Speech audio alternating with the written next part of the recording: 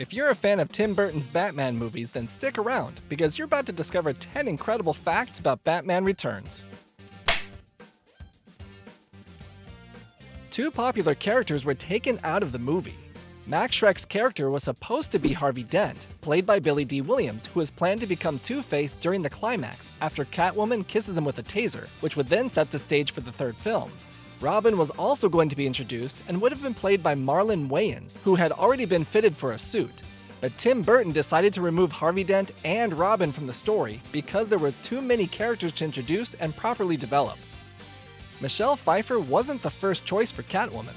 It can be pretty hard to imagine anyone other than Michelle Pfeiffer playing Catwoman's iconic on-screen performance. But before she took the role, the four-time Oscar nominee Annette Bening was initially cast, but had to back out at the last minute when she discovered she was pregnant. Playing Catwoman was no easy task. Michelle Pfeiffer had to be vacuum-sealed into her rubber costume that also had to be painted with gloss between takes to keep it shine. The catsuit was so tight that she could hardly move, hear, or breathe while wearing it.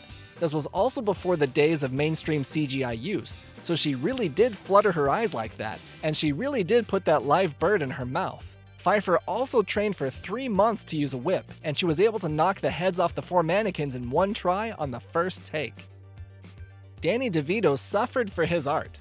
Danny DeVito had to sit in the makeup chair for up to 4 hours each day while the makeup crew applied his elaborate prosthetics. He also had to put a blend of mouthwash and food coloring in his mouth to create the mucus the Penguin was always spewing up, and he really did eat raw fish in the movie. The original Penguin was supposed to make a cameo. Burgess Meredith, who played the Penguin in the cartoonish 60s TV series, signed on to play the Penguin's father. Sadly though, the aging star got really sick before filming, and he was replaced by Paul Reubens, aka Pee Wee Herman. The Penguin's bird army was a mixture of nature and technology. There were 12 king penguins and 30 Blackfoot penguins used in the movie, and for the more difficult scenes they also used men in penguin suits, Stan Winston's animatronics, and CGI penguins. A couple fast facts about some of the production are that about 30 batsuits were created for the movie, because once a suit got scuffed up, it was switched out with a new one so that Batman always looked pristine on camera.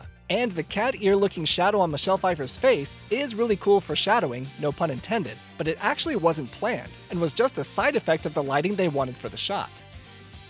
The final shot wasn't supposed to be in the movie.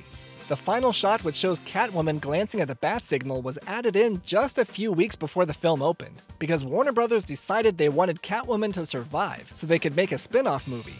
Creating the added final shot wasn't as easy as they thought it was going to be, because all of the composite work ended up costing them $250,000 to produce.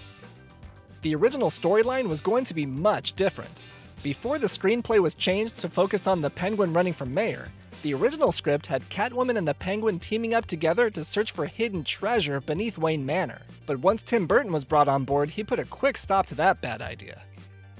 Tim Burton didn't initially want to direct another Batman movie, because he thought he had done all he wanted to do with the character. But Warner Brothers was able to change his mind by saying he would have more creative control, meaning it could be darker than the first movie. However, that decision had consequences because McDonald's and other kid-friendly businesses couldn't promote the film because it was too dark for their young audiences. This is why Tim Burton wasn't asked to come back to do a third film, and why Batman Forever was more style over substance, because Warner Brothers wanted the next films to be more friendly for merchandisers.